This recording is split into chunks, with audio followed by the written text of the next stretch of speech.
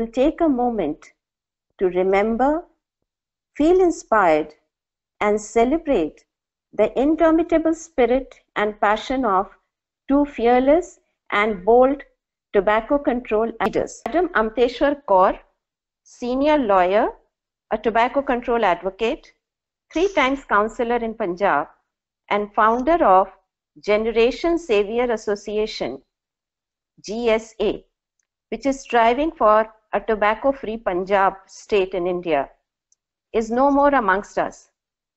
But as the wisdom goes, the goal is not to live forever. The goal is to create something that will. Her organization, the Generation Saviour Association, continues to strive for a better world and is led by someone Madam Kaur inspired the most, Upinder. Another light that went away last year from our lives but continues to inspire us in our work on daily basis is of Yul Francisco Dorado, who was the Latin America Director of Corporate Accountability International and a leader with Network for Accountability of Tobacco Transnationals from Colombia. We at CNS have fortunately worked with him closely as part of the NATT team. Yul's incredible body of work in challenging big tobacco and other development justice initiatives lives on. Perhaps one of the most inspired by Yul is Daniel Dorado, his loving son and a lawyer in his own right, who is one of those keeping Yul's legacy alive, vibrant and fierce, and striving hard for a better world. Daniel is online with us today. Welcome, Daniel, as we celebrate Yul's courage over the years in challenging injustices.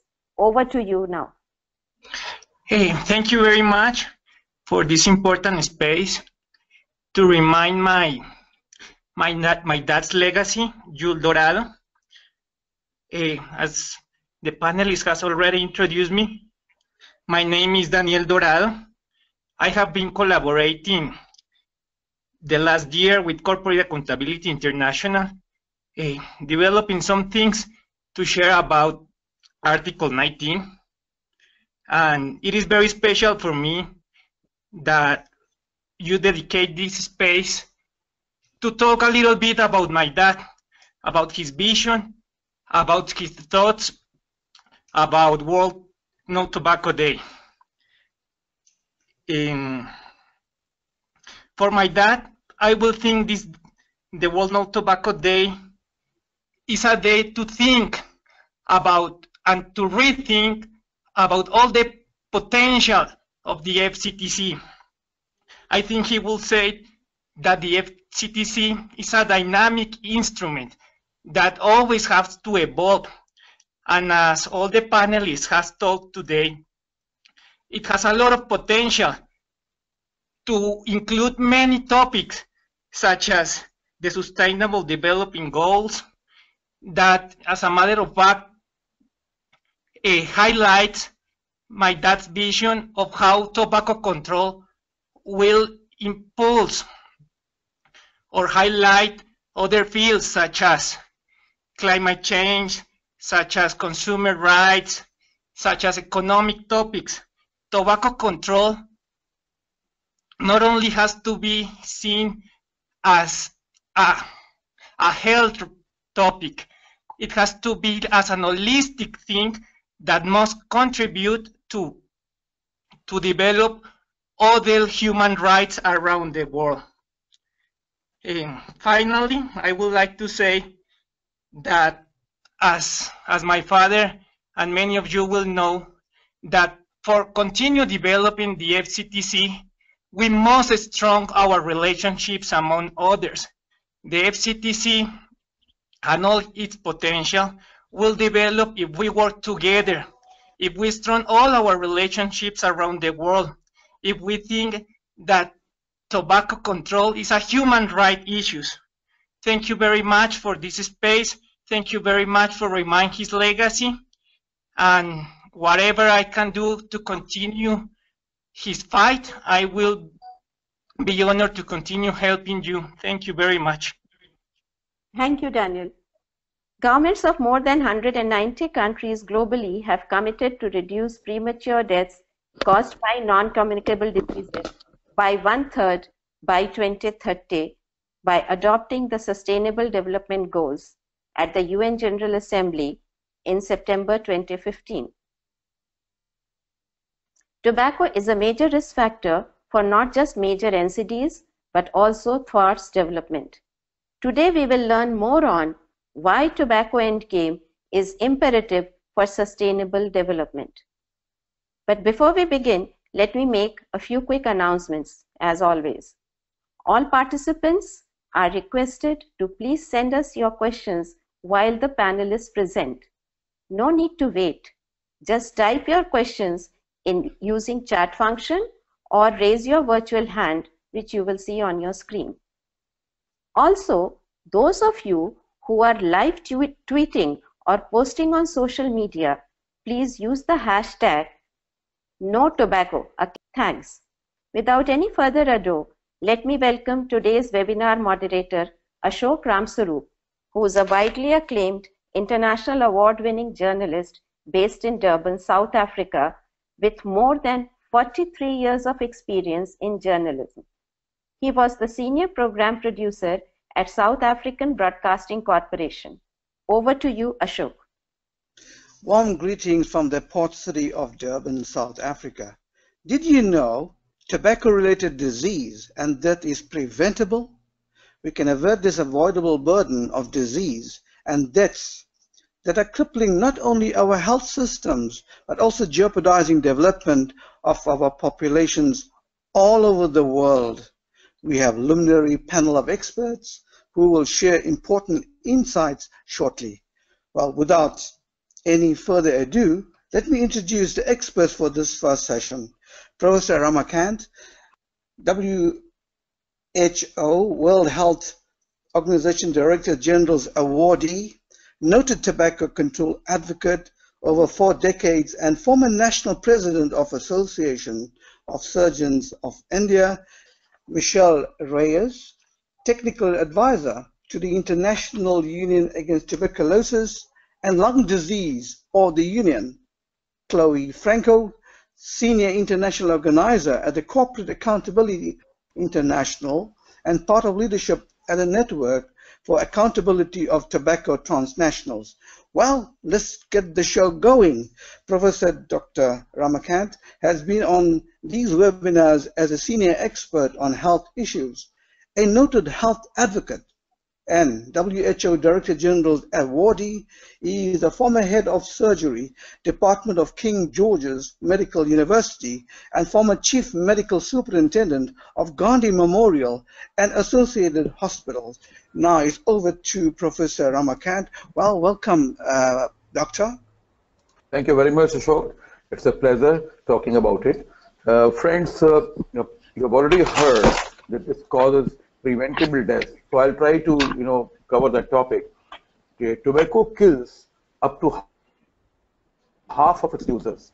And for your information, 1/3 of the world population is tobacco addict, and 1/3 is suffering from poverty, and 1/3 is suffering from tuberculosis. And somehow the other, these three are related. Tobacco kills more than 7 million people each year, and about 6 million are dying because of the direct tobacco use, while nearly 1 million, precisely 8.9 lakhs, are dying because of passive smoking, which because of somebody smoking in the vicinity.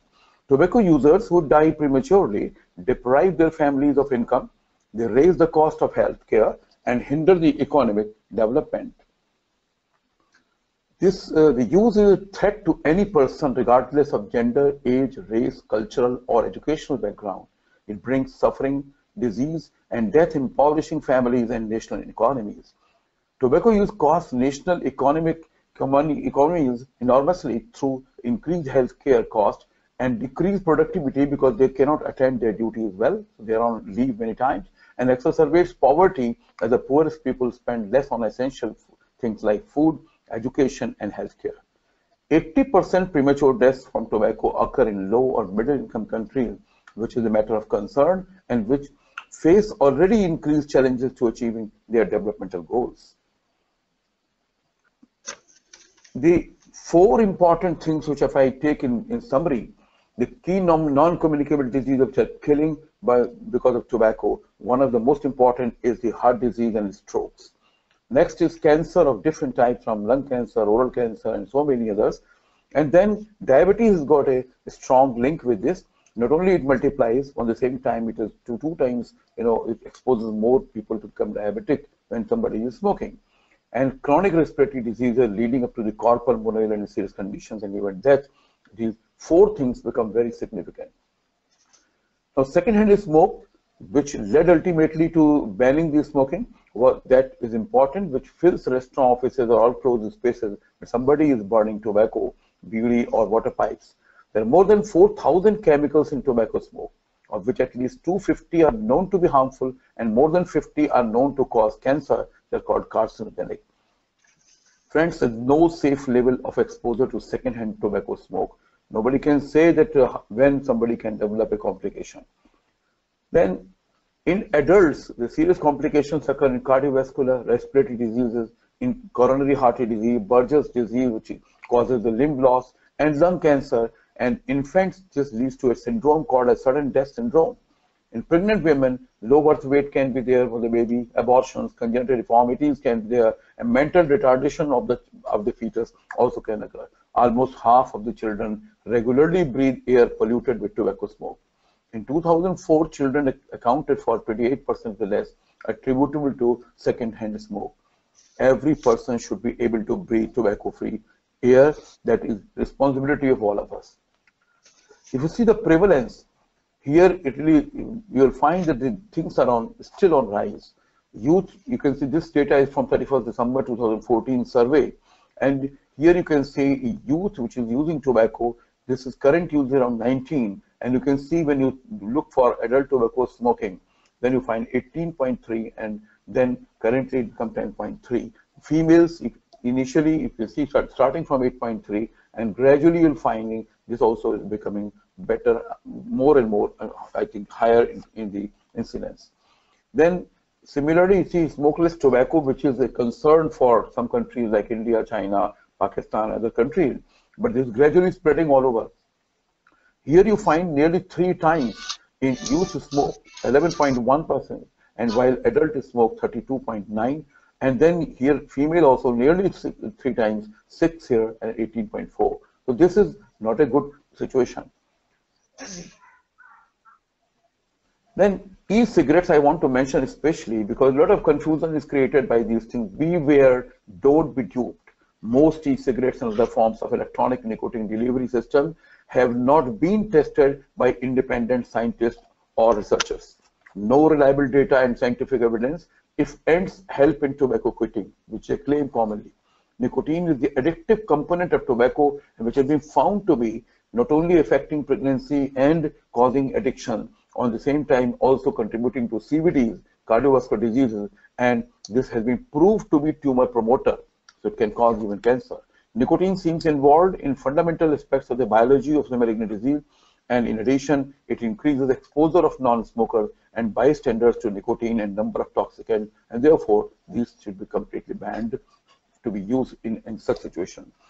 Then another part is, not a lot of people think that using water pipe or shisha or hookah, they feel possibly the things are not that harmful because they pass through water. But this is absolutely wrong. A common misconception should be very clear that during a 1-hour shisha session, a user can inhale the same amount of smoke from water pipe as from 100 cigarettes. You can imagine that part.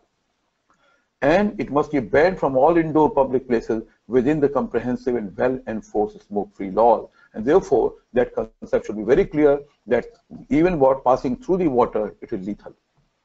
Then, very important to mention here, as I said in the first sentence, that tuberculosis, then on the same time poverty, and then you find that the tobacco addiction, these 3 things have got a great link. Tuberculosis, you'll be surprised to see that there's a strong association. And you can see the graph which you find in India and China and especially South Africa. You can find that wherever you find that the TB cases are higher, and they are also using more of tobacco. Smoking substantially increases the risk for TB, and 20% of the global TB incidence is attributable to smoking. And smoking is a risk factor for TB, and this increases the risk of disease by more than 2.5 times. We commonly say around 3 times. Diabetes has got a similar association. You find that smoking doubles the risk of diabetes among the healthy population. And smoking and alcohol may alter the risk of diabetes through long-term effects on insulin secretion and insulin resistance. Studies show how tobacco use dangerously increases risk of CVDs, cancers, diabetes, chronic respiratory disease, etc. COPD, one of the greatest killer which is caused by smoking commonly, and smoking accounts for nearly 8 out of 10 COPD related deaths. Smoking during childhood and teenage years can slow lungs growth and development, and this can increase the risk of developing COPD in adulthood. Friends, here is very clear, tobacco use can worsen poverty, and poverty can worsen tobacco use because not only illiteracy, at the same time poor resources, they opt for cheaper things like this and they go for tobacco addiction, which kills them. Tobacco cessation I'd like to touch because all efforts to control tobacco will be failing unless we are able to provide cessation services. In short, it's a very long topic, but I'll try to summarize that Fagerstrom grading is done for assessing the extent and intensity of the addiction. Then psychological assessment is done, counseling of the individual, then coping of the stress factors and triggers, family counseling is done. Then you can use so many resources, whatever suits. Yoga, meditation, herbal, acupuncture, religious faith, all these things can be utilized. They should be combined. Planning a date of cessation should be done. Declaring the date, bold day and family counseling again, prepare them for that period of cessation, and using children or some important event for cessation, pharmacotherapy by bupropion or NRT, treatment of comorbidities, and reassessment of cessation by repeatedly maintaining sputum blood for cotinine, CO monitoring, etc. Then a very important question I would like to ask, which pathy is successful in cessation? You can ask me, friends, allopathy, homeopathy, herbal, acupuncture, electropathy, naturopathy, tibia, or any other pathy. There are so many here and all over the world. No pathy is successful unless there is sympathy. I've been involved in cessation also for a long time, and I found unless you are sympathetic, you are a part of it, you cannot achieve quitting. The process is very simple in this graph. You can see you start from pre-contemplation, prepare them to contemplation, then you prepare. There are methods which I have already mentioned. Then there is an action. Remember, friends, from any stage, the smoker or tobacco user can come back to relapse. But don't be frustrated. Every stair is taking him to success. Maintenance is done by checking again and again. An ex-smoker sometimes can be there. They should be rewarded, and do so many methods to stimulate them, making them product champion. Then bupropion SR is one of the drugs which is non-nicotine, which can be used for cessation. Nicotine lozenges can be used under very strict guard and supervision. Patches are also there. Combining patches along with the NRT can also be helpful in some patients. So with these things, what we understand is that cessation should be as strong as our efforts to control tobacco, so that we ensure this world a tobacco-free world and pure air. Thank you very much. Thank you, Professor Ramakant. Always enlightening to hear from you. Let us now listen to Michelle Reyes, Technical Advisor on Tobacco Control to the International Union Against Tuberculosis and Lung Disease, or the Union. It's now over to you, Michelle Reyes. For this particular campaign, there are two things that they would like to highlight. First is to demonstrate on the threats of the industry to sustainable development, particularly on the health and economic well-being. And number two, it seeks to actually highlight also highlight the measures that the government has to take, or even civil society, in order to promote health and development by confronting the global tobacco crisis. So in this next slide, we will show how the industry poses threat to sustainable development. So as earlier mentioned by the previous speaker, and probably most of us know, tobacco use, or what we commonly call as smoking, is estimated to cause nearly 10% of cardiovascular disease, and it is also the second leading cause of CVD next to high blood pressure. And also, the ill effects of tobacco use is not only confined to direct smokers, but also those that are exposed to it. So, that being said, nearly 6 million people die from tobacco use or exposure to secondhand smoke. So, in this particular slide, you will see I have cited the 2015 Global Adult Tobacco Survey in the Philippines, where it showed that 41.9% in men are current tobacco users, which means they are using any tobacco product, either smoke and or smokeless, while tobacco users in women is at 5.8% rather. In G's, nearly 1 out of Filipino adults still use tobacco or is into smoking.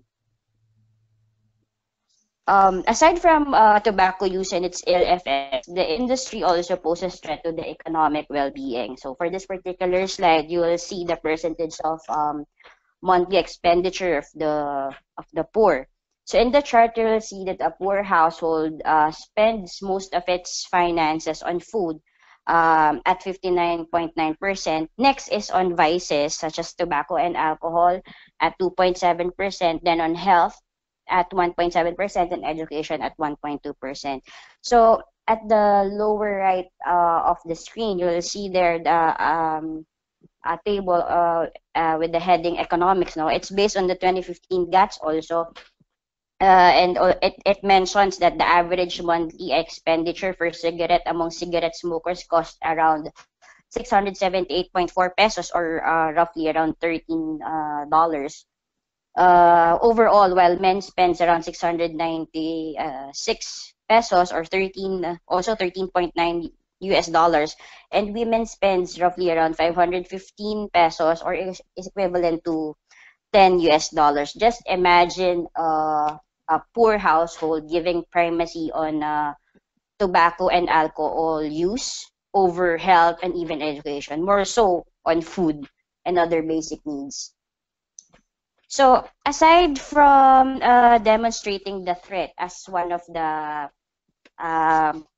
what do you call this, objectives of the World No Tobacco Day theme, it also highlights on the proposed measure that governments or even civil society need to take in order to promote health and development. So one of the proposed measure is for countries to prioritize and accelerate tobacco control efforts as part of their responses to the 2030 Agenda for Sustainable Development. So in the SDGs, we have 17 goals represented by each of these colorful boxes with 169 targets using 230 indicators, which hopefully will be achieved in 15 years. So health is placed under goal number 3.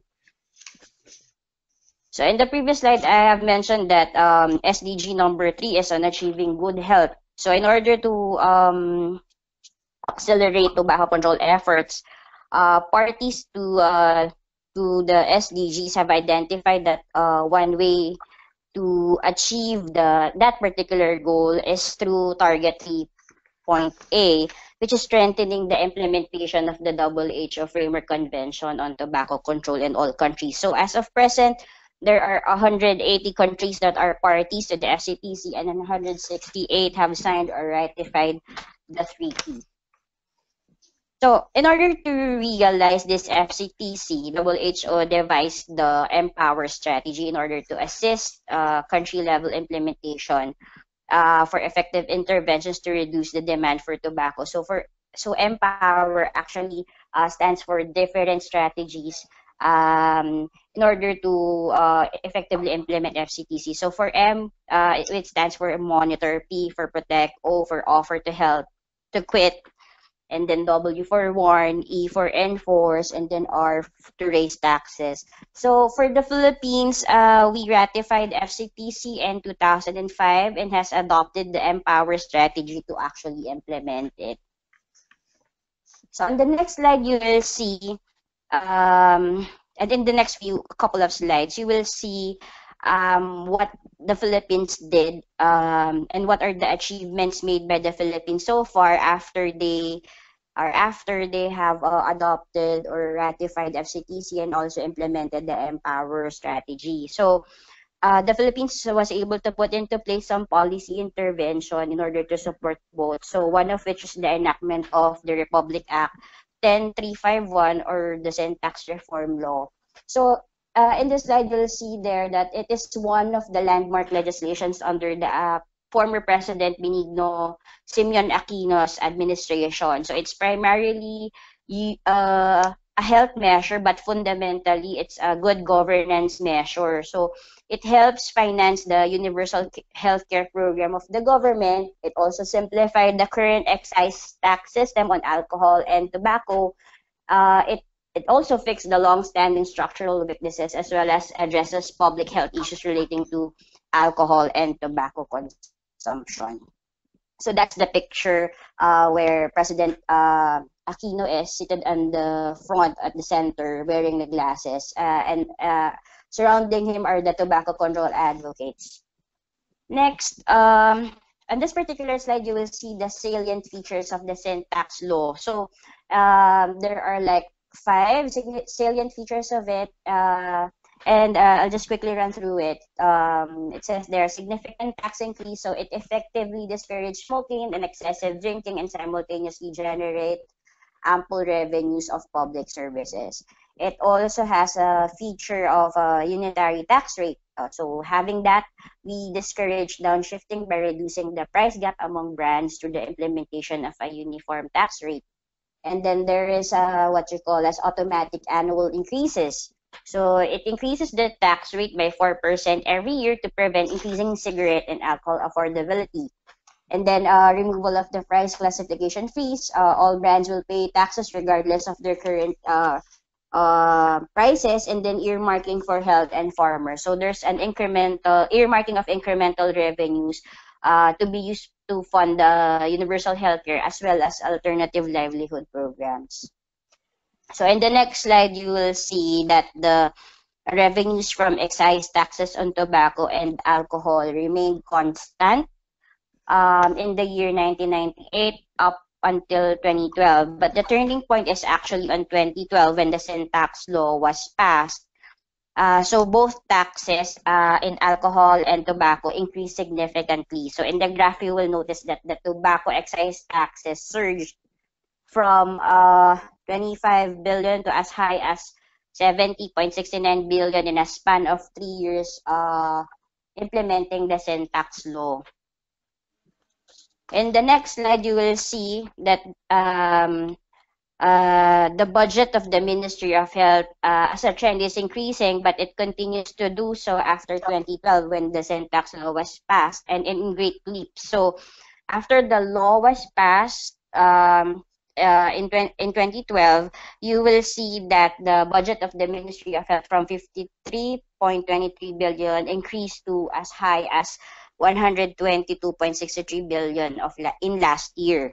So basically, the proceeds of that Sin Tax Law, 80% of which is allocated for universal health care, while the 20% is allocated for medical assistance as well as the Health Facilities Enhancement Program. So through this Health Facilities Enhancement Program, the government was able to provide additional services like putting up additional barangay health centers, purchase of mobile dental clinics, as well as health centers in schools.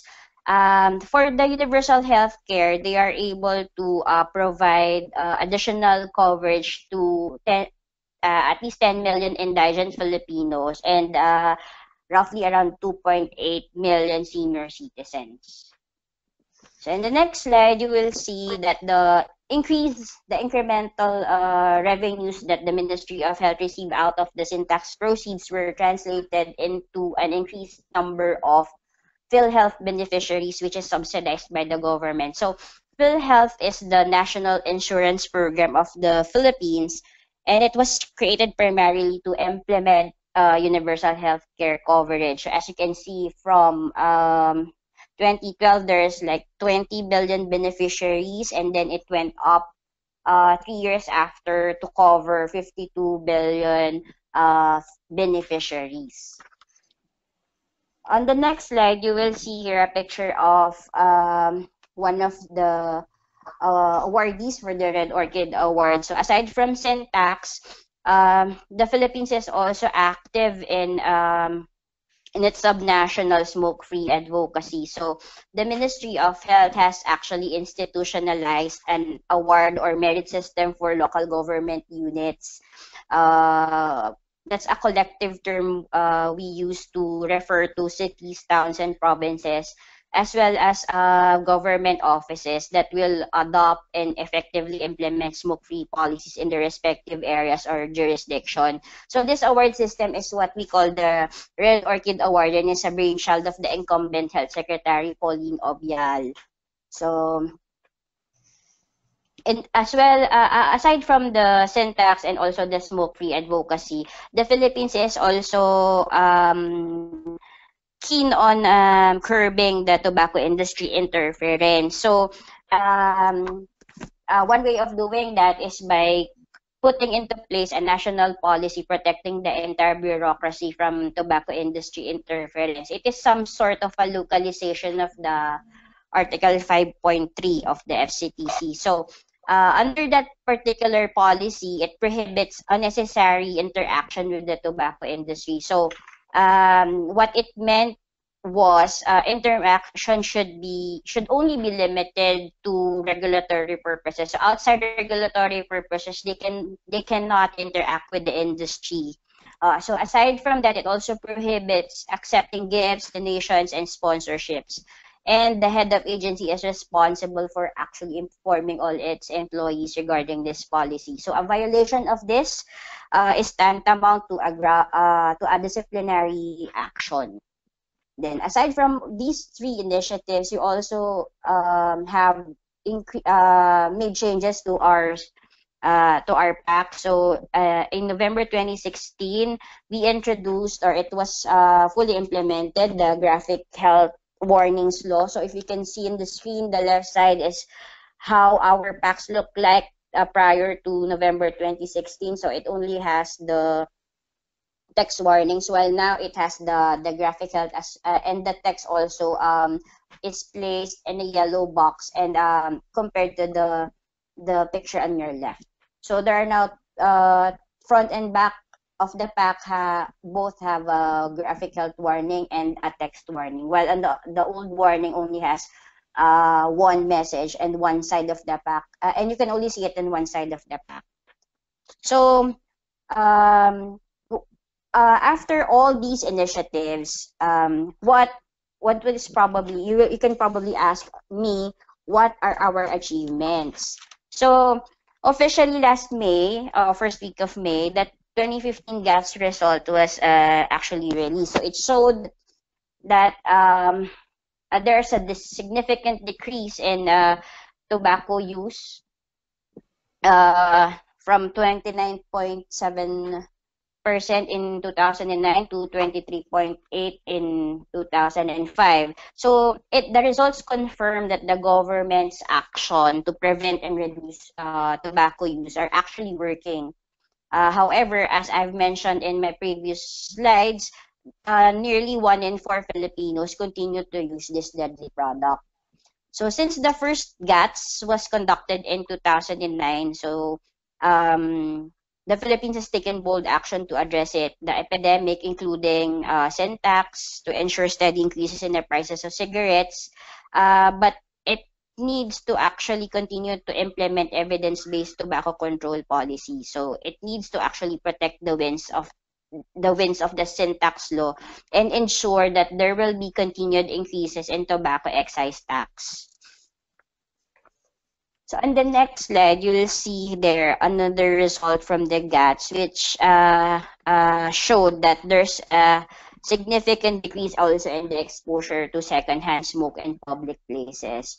So from 25.5% in 2009 to 13.6% in 2015. However, secondhand smoke exposure continues to be alarmingly high in many public places, including bars and nightclubs. As you can see there in the chart, there's at 86.3%, public transpo at 37.6%, and restaurants at 33.6%. So you may probably ask what contributed to this decrease. So basically, it's a combination of all the initiatives that I mentioned, as well as the smoke-free ordinances or the FCTC compliant smoke-free ordinances being implemented by all the local government units. So aside from that, this survey also showed that all surveyed Filipinos at 97.2% support a complete prohibition of smoking in indoor workplaces and public places. So aside from that, the percentage of current smokers who thought of quitting smoking because of the health warnings on cigarette packages increased significantly from 37.4% in 2009 to 44.6% in 2015. And then the percentage of adults who notice anti-cigarette smoking information at any location also increased significantly. So although this survey was done before the graphic health warning law was actually fully implemented, I think most of those that have actually seen the initial templates thought of it as the law being implemented already. So in a way, it helped because it encouraged more people more smokers actually to quit. And then I'm down to my last slide. So just to promote, as many of you know, the 17th World Conference on Tobacco and Health will be held in Cape Town, South Africa on March of 2018. So it will gather together researchers, NGOs, civil society, healthcare professionals, public officials working on all aspects of tobacco control for more than 100 countries. So for this event, the theme will be uniting the world for a tobacco-free generation. It is particularly relevant to the topic of the webinar today, as it recognizes the tobacco control as a global issue that needs a sustainable solution. So we hope the participants in this webinar will be able to join us in Cape Town next March. Registration and abstract submission will be open on May 31st, just in time for the World No Tobacco Day celebration. Thank you. Thank you very much for your invaluable insight. That was Michelle Reyes, Technical Advisor on Tobacco Control to the International Union Against Tuberculosis and Lung Disease, or the Union. Well, perfect stage to go to our final expert before we have the open session. It's now to Chloe Franco. Chloe is a Senior International Organizer at the Corporate Accountability International and also heads the leadership of the Network for Accountability of Tobacco Transnationals, or NATT. Chloe Franco and NATT leaders have been on these webinars as experts before too. Thanks for the help, NATT. Over to you, Chloe. Thank you very much. Great. Well, thank you all so much for having me today. As I was introduced, my name is Chloe Franco. I'm with Corporate Accountability International. We are a civil society organization based in the United States that collaborates with our partners across the globe to protect public health and human rights and the environment from corporate abuse. And today I'll pick up right where Ms. Reyes left off to further connect how curbing tobacco industry interference advances these Sustainable Development Goals. So first, as you all know, the UN Sustainable Development Goals include 17 goals for this 15-year period. And as tobacco is a significant barrier to development, many of these goals can be advanced through tobacco control. And I will choose just two to hone in on today, and those are Goal 3, focused on health, and Goal 16, focused on accountable and inclusive institutions.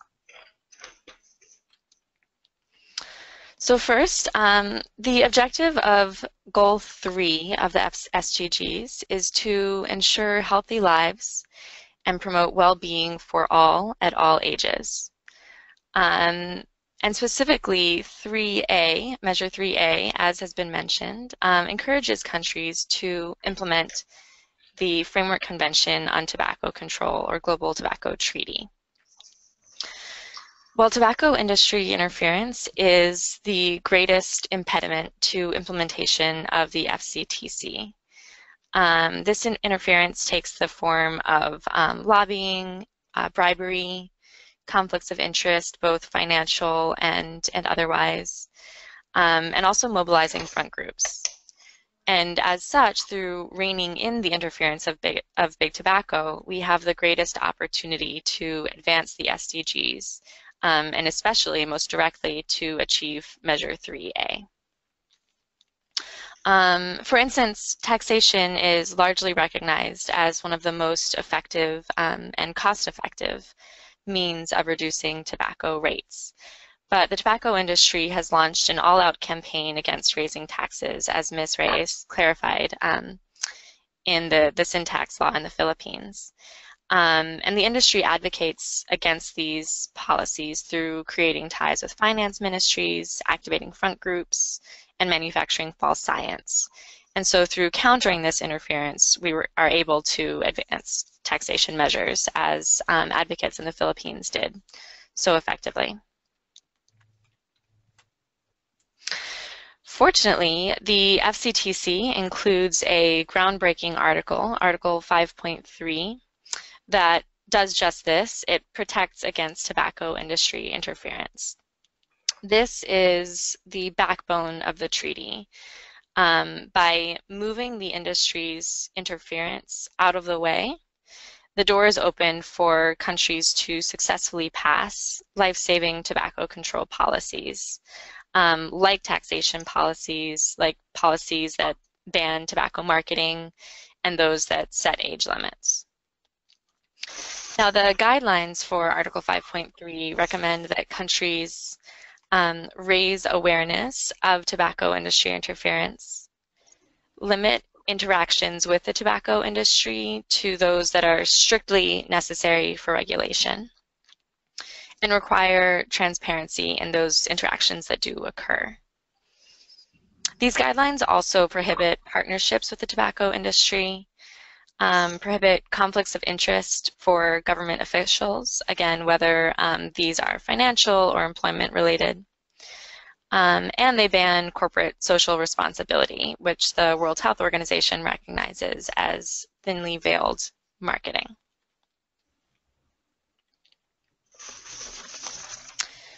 And goal 16 is to promote peaceful and inclusive societies for sustainable development, provide access to justice for all, and build effective, accountable, and inclusive institutions at all levels. Some measures for achieving Goal 16 include reducing corruption and bribery, developing effective, accountable, and transparent institutions, and providing access to justice as listed directly in the goal. And Big tobacco drives corruption and hinders good governance. So through reining in big tobacco, we have an enormous opportunity to advance good governance and advance the Sustainable Development Goals, specifically Goal 16. And I'll go into a little bit more detail on one way that we are able to do that. So Article 19 of the FCTC empowers countries to hold the tobacco industry legally liable, whether civilly or criminally, thereby advancing good governance directly. As such, through successfully litigating against the industry for violating laws and in order to recoup healthcare costs from the tobacco epidemic, countries are able to compensate for harms and generate resources directly in a similar way to taxation. Also to punish wrongdoing and even stop those abuses directly, whether that is something like bribery or something like marketing of tobacco products to youth. Is also able to denormalize the industry and its interference, and even directly discourage smoking. For instance, if corporations are paying the cost of healthcare associated with the tobacco epidemic, prices of its tobacco products will eventually go up, causing consumption to go down directly. A few countries, namely the United States and Canada, have already successfully litigated against the industry, recouping billions of dollars from the industry and shifting the burden onto the industry. And there is untold potential to advance tobacco industry liability in other countries and shift the costs back onto the industry around the world. And this in turn has the potential to dramatically change the tobacco control landscape through making it more difficult for big tobacco to violate laws and ultimately get its products into the hands of young people. So I want to take a moment to share a quick case study that relates to these two issues. As some of you might be aware, in 2015, a whistleblower from British American Tobacco revealed documentation of years and years of systematic bribery by British American Tobacco employees throughout East Africa, from Kenya to Rwanda. And these bribes were used, among other purposes, to get government officials to weaken and delay life-saving policies. So how would Articles 5.3 on tobacco industry interference and 19 on tobacco industry liability have protected against such horrible actions, and how could they still do so? The implementation of Article 5.3 would have stopped BAT officials from having access to government officials in the first place, thereby making it significantly more difficult, if not impossible, to carry out these bribes. And secondly, laws that enable corporations to be held liable in line with Article 5.3 in these countries would have potentially deterred such behavior due to fear of repercussions. And they could certainly be used after the fact to hold BAT liable for its abuses. And the good news is that in fact, Kenya has already launched a formal investigation into these bribery allegations, which is the first step toward holding BAT liable for these abuses. And late last year, the government passed a new and stronger Anti-Corruption Act, which will not only enable the government to hold BAT accountable for its bribery, but will have a cross-cutting effect of strengthening anti-corruption and accountability across a range of issues in Kenya, thereby directly advancing good governance in the country. So in summary, through curbing the abuses of the tobacco industry, we have a huge opportunity to advance the Sustainable Development Goals. Tobacco industry interference stalls implementation of the FCTC. It impedes good governance, and it creates a huge economic burden on governments. And last but not least, it costs millions of lives. And Article 5.3 on tobacco industry interference advances good governance and paves the way for demand reduction, for instance, taxation measures. And finally, Article 19 on tobacco industry liability enables countries to recoup healthcare costs, shifting the burden back on the industry, and stops abusive and illicit behaviors, including but not limited to bribery. And all of these serve to effectively give a strong boost to advancing SDGs in countries that are advancing tobacco control, and specifically advancing the most important provisions in the Framework Convention on Tobacco Control. And that is it for me. Thank you very much. Thank you very much. That was the voice of Chloe Franco, who is the Senior International Organizer at the Corporate Accountability International and also heads the leadership of the Network for Accountability of Tobacco Transnationals, or NATT. That brings us to the end of experts' presentation, and now we begin the final session, an open session.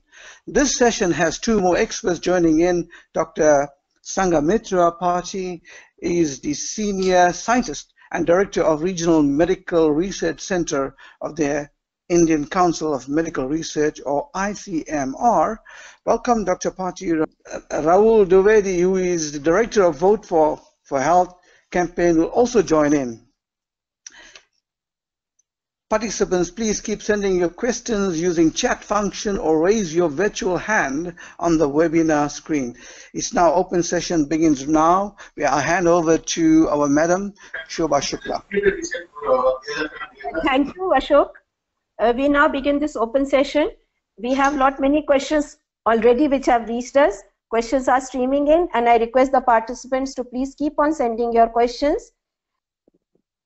Aradhna Joshi of Gurdaspur, India wants to know the prevalence of tobacco is high in youth or in adults. Would Dr. Ramakant like to reply to that question? And I'm sure it is very clear that they start in the adolescent period, but it is in youth it is less than the adults, because most of them who have started, some of them continue, and the adult time stresses and those things are coming up more. So therefore the prevalence is higher in adult, and it still goes on higher with increasing ages. Okay, thank you. And would Rahul Dwivedi, he's just on the borderhood of youth and is a youth. So Rahul, would you like to add something to what Dr. Saab has said? As we all know that tobacco consumption is an addiction and not a disease. It causes killer diseases, but if you see the data, more than 80% of tobacco addiction begins among children and youth in both developed and developing countries, and that is why industry's tobacco promotion tactic target youth through direct, indirect, and surrogate advertisements, and also misleading promotions. For example, tobacco depictions in films and cinemas. So according to Global Adult Tobacco Survey, around 30% of adults use tobacco in some form in India. And as Professor Dr. Ramakant mentioned in his presentation, that quitting tobacco is possible. So I think scaling up tobacco cessation services at the district and block level, and along with effective implementation of tobacco control laws, can help us save many lives. And we must ensure that no child or no youth or no adult begins tobacco use in any form. Thank you. Almas Shamim has a question for Chloe. Almas wants to know how effective is such an article like 5.3 in FCTC. Recently, a big NGO lost its FCRA in India, reportedly because of anti-tobacco lobbying. That's a great question, and I think it gets right to the heart of the matter that Article 5.3 is only as good as its implementation. So what's really important now is to recognize that Article 5.3 sets really strong priorities for countries to advance tobacco control through curbing the influence of the tobacco industry over the government especially, but also the public. And what's important to do now that we have this really great article and some really clear guidelines set for countries to implement this article of the treaty is that it's absolutely critical that governments move ahead policies that protect against such influence and lobbying.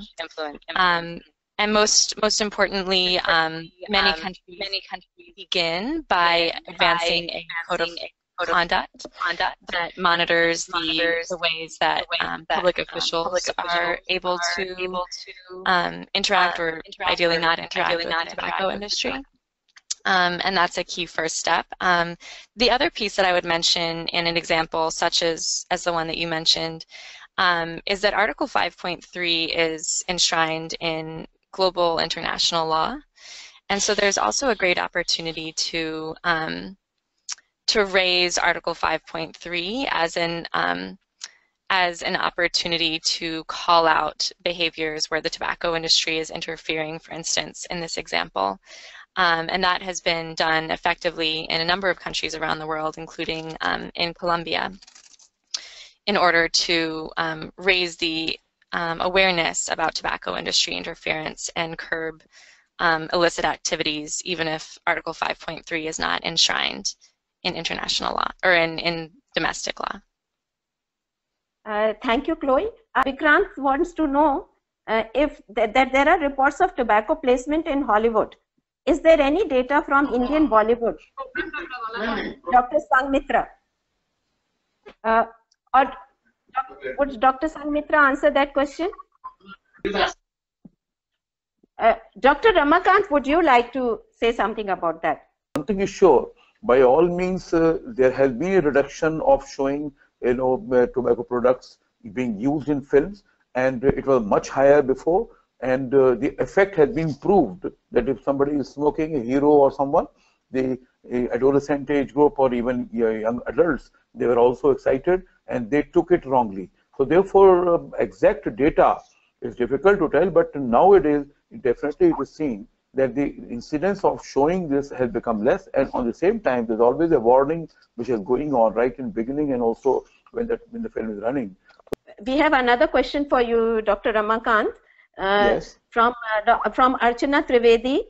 She wants to know that tobacco cessation clinics and public health facilities are not very much functional. Any plans for strengthening them?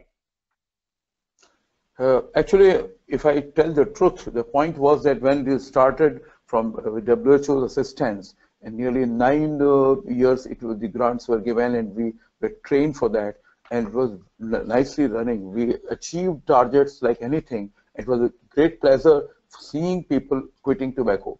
But after that, it was passed on to government control, and that is the situation which I am observing, and we're seeing that what is happening is the cessation services have become very poor, very, very poor, because nobody is interested, and the people who are there, I don't think they are trained. The counselors have to be clinical counselors who should be very much, expert in their field. And on the same time, one thing which I showed in one of my slides, that remember, nothing will work unless we have got sympathy. Sympathy has to be there. We cannot change people. We have to change, make ourselves involved with them.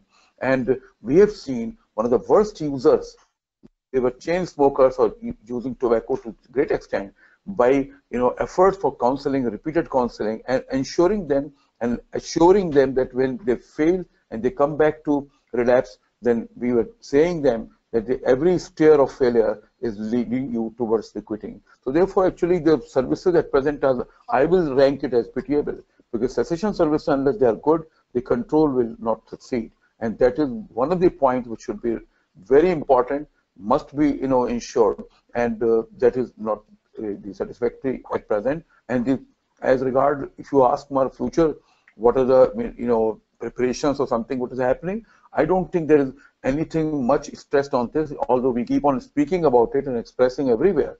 But honestly speaking, most important link of success for tobacco-free world is at present one of the I'd say weakest. Thank you, Dr. Participants, please keep on sending your questions. We already have many questions streaming in.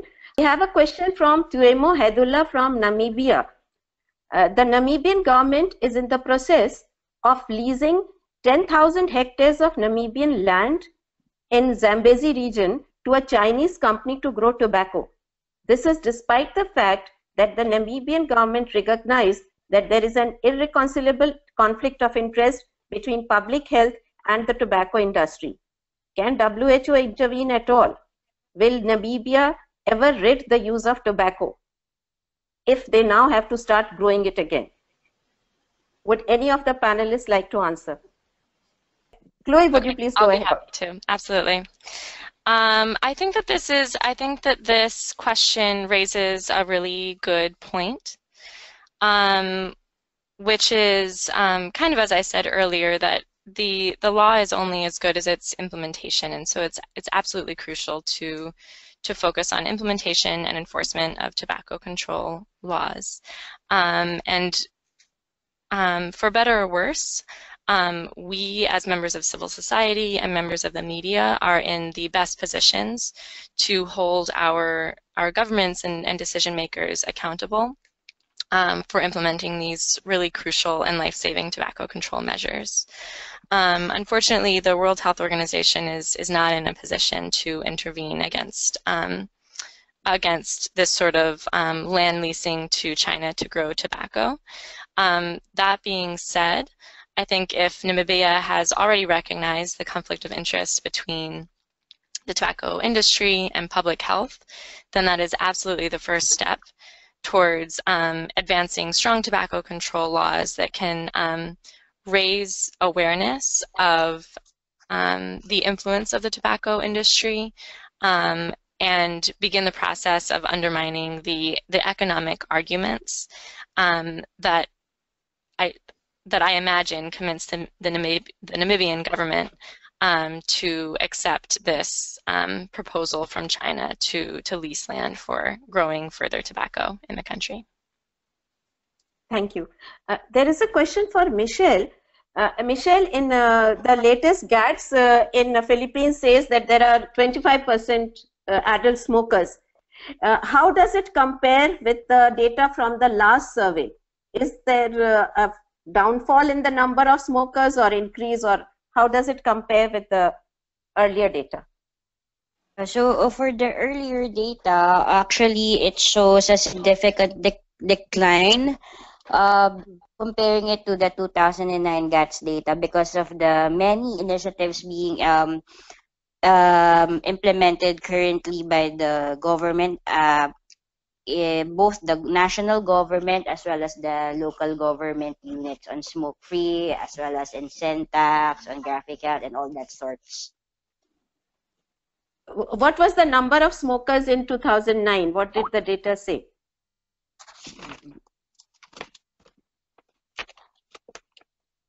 So in 2009, overall there's a 19.9 relative reduction from 2009 comparing it to 2015.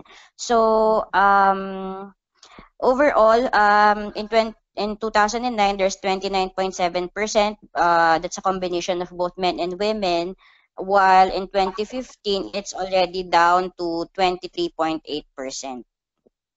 Thank you. All thanks to the efforts, combined efforts.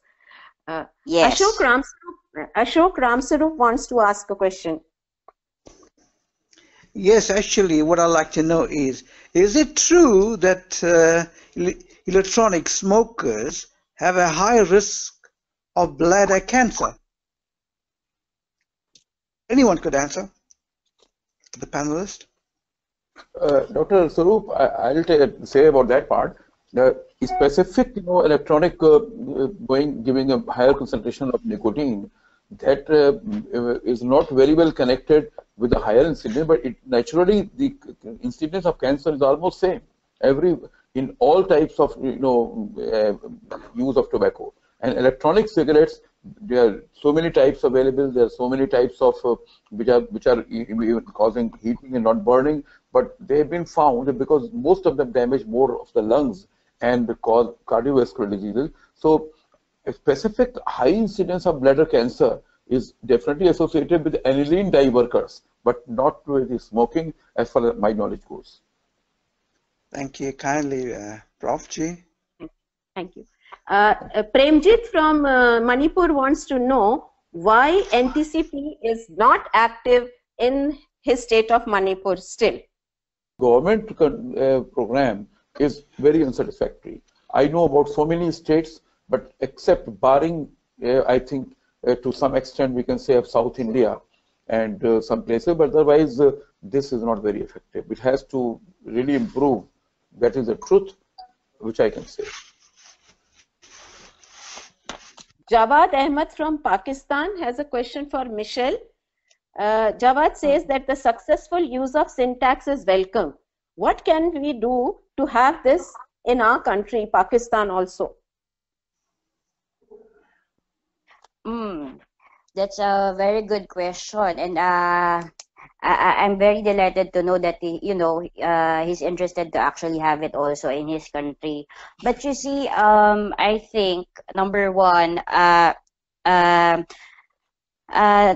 the first thing you have to know is how the syntax law actually was made successful here in the Philippines. First, it's actually a combination of efforts of the government as well as the civil society organization as well as the Department of Health. That is what we call the equation back then, because when syntax law was actually being talked about back in 2012, it just so it's as if the universe conspired, or actually the stars aligned for us, because the government is actually looking for ways on how to raise enough funds in order to fund the universal healthcare program, and one of the ways is to actually have this syntax law. So it in a way we just sort of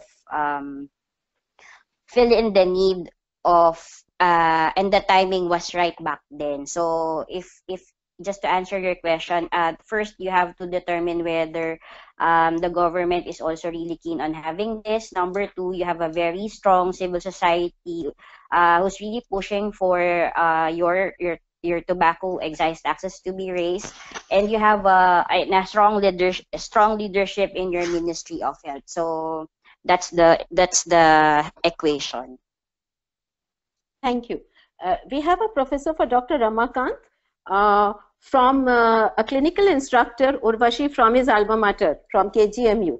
Urvashi wants to know, how can be tobacco consumption be controlled in a population who cannot access the media and awareness programs on tobacco cessation in India? Yeah. Of course. It's very simple. The answer lies in Urvashi itself. She must make an effort. You should not bother about anything. We have done it.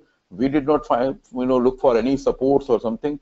You know about the hazards, and you can take help of some surgeon, physician, psychologist, and such a team always, can work and start educating people from, for example, starting from a school education program. You can go to the, factories. You can go to the offices. You can go to the banks. We have been to the platform. We have to bus stops. So everywhere you start showing some programs according to the situation which is available. Wherever you can show slides, it's okay. Wherever you can show posters, which can be very easily available, you can make it.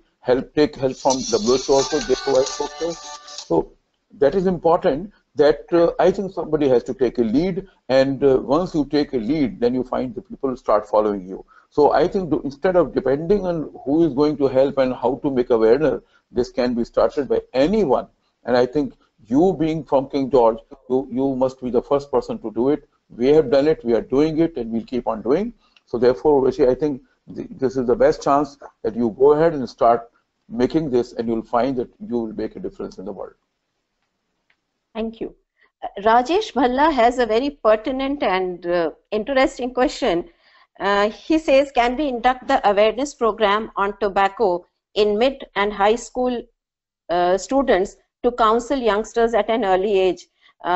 Before any other expert answers, I would like to say I have been into the teaching profession. I think this indeed must be done, and this is an opportunity for Ministry of Health and the National Tobacco Control Program to work with the Education Ministry and the Human Resource Ministry to work together and initiate the youth against tobacco use. I think, would any of the other experts like to say something?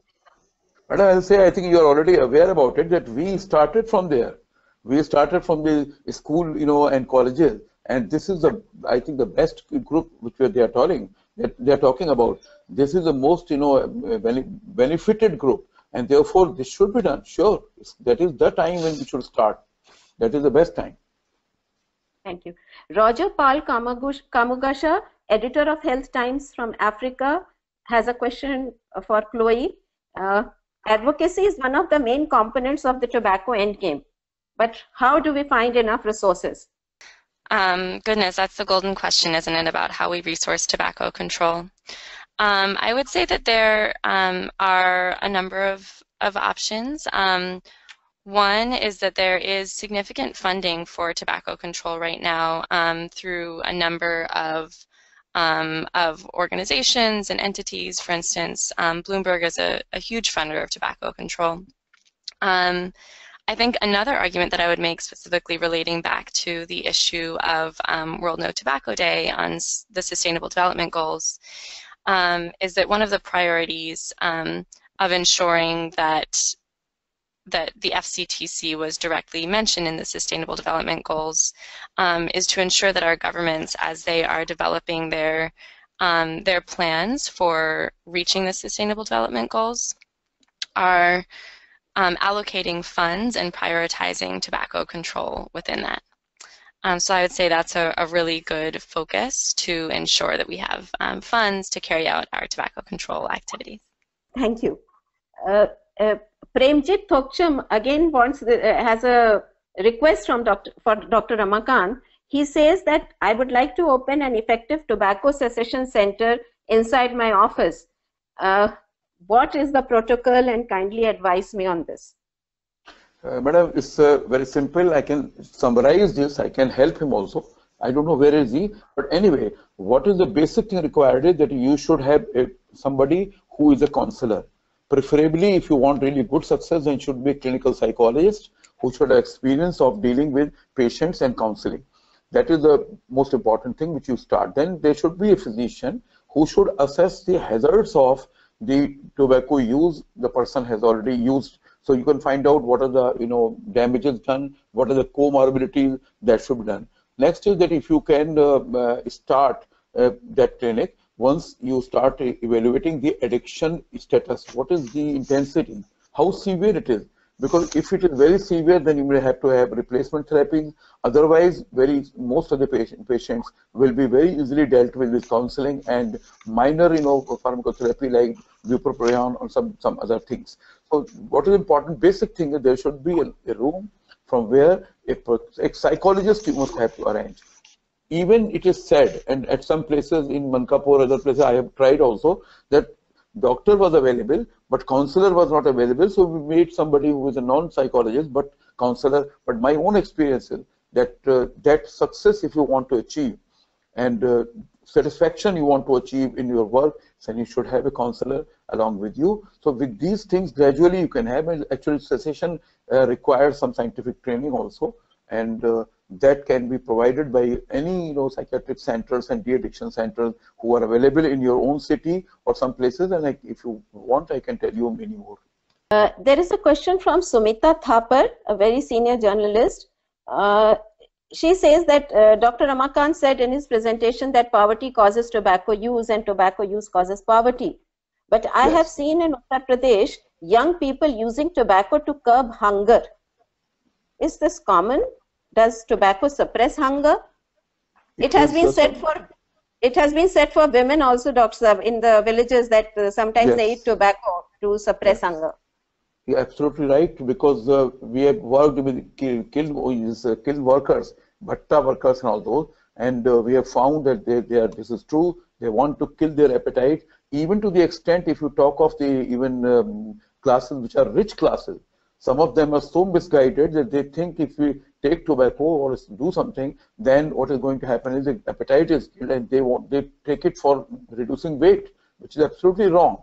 So therefore, this is a pitiable situation and very shocking that I have come across so many persons who say because they don't have any food to eat. So therefore, you remember that what I said is absolutely true. They will take this thing for reducing appetite or curbing appetite, but then develop diseases which will make more poverty and create problem for them. So this is the truth. Absolutely correct. Mahesh Gurla wants to know how TB tobacco collaboration can help in reduction in tobacco consumption. For this, Dr. Sanjay Gehlot, District TB Officer of Sirohi, says he had sent a comment that we have already linked the National TB Control Program with National Tobacco Control Program, and patients attending tobacco cessation centers are screened for symptoms of TB, and TB patients who smoke attending TB centers are advised to quit smoking. Dr. Ramakant, can you say what is the reality on ground if the TCC was linked to RNTCP, or is it now linked? Are the two linked? No, I don't think it is very. There may be some, specific cases where it has been linked, but otherwise, this is definitely one thing is important, that tuberculosis experts and the pulmonary medicine experts are taking up tobacco cessation also together.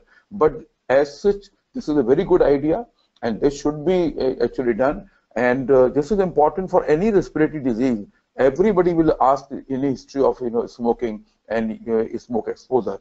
So therefore, this is definitely, I think, welcome idea, and gradually this is also being already in King George. We are finding that the tuberculosis experts are definitely involved in controlling the tobacco cessation also.